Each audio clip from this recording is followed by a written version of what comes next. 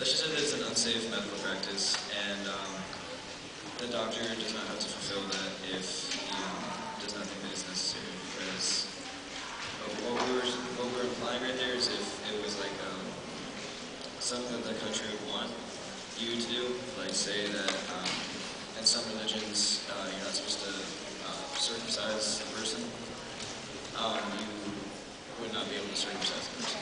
You just have to follow the country's rules when it comes to their medical practices. Thank you, It's Romania.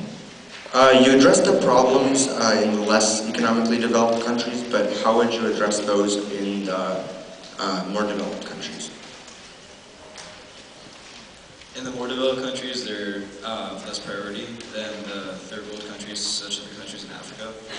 And so we're trying to address the problems as they come in the priority level. And so the third world countries would be coming first in that situation. Where will these doctors be from, and how do you plan to get enough volunteers? We've already spoken to the countries that we would like volunteers from, excluding the United States. We talked to the United Kingdom. They would be completely in for it, and they would be sending their volunteers as necessary. I'm sure that we can get more volunteers from other countries. Who would pay for this all?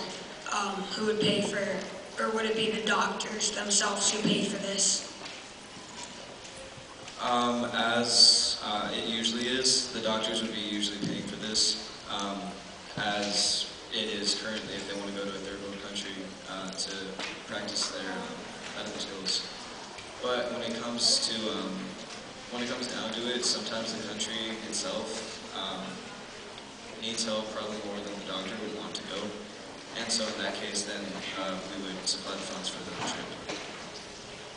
How do you plan to ensure the safety of the doctors from not only illness but violence? It's up to the doctors, it's voluntary. So if anything happens to them, then, well, it was their choice to go to the country.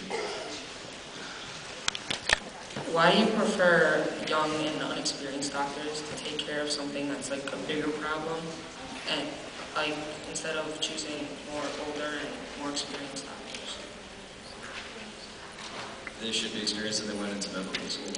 And if they're fresh out, then their information should be fresh out of their minds. And so we should be, if we're graduating these people from medical school to be performing these medical performances on people in the United States, I think that we should be able to trust them with medical practices in third world countries. You said that you would be paying for the expenses of medical students, but where do you plan on getting the funding for it?